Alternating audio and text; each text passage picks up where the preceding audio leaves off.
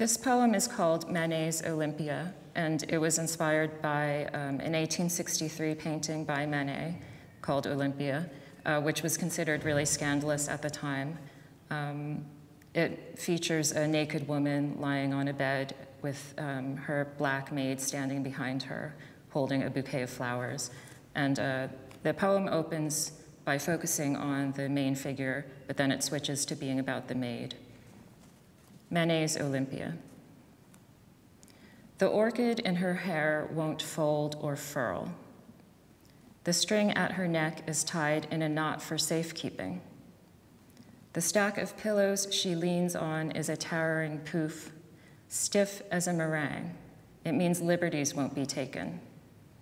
Her maid hears everything there is to hear from the other room, which isn't often. The bouquet stays in paper. The silk-fringed shawl lies untouched on the back of the chaise. The bed linen keeps its disarray. Her eyebrows frame a question that hasn't been asked. In her face, discontent and patience. The rest of the morning dangles like the opaline drop on her cuff, fire clouded over. When will anything happen? The waiting goes on like a vat of amber being poured out slowly, coating them.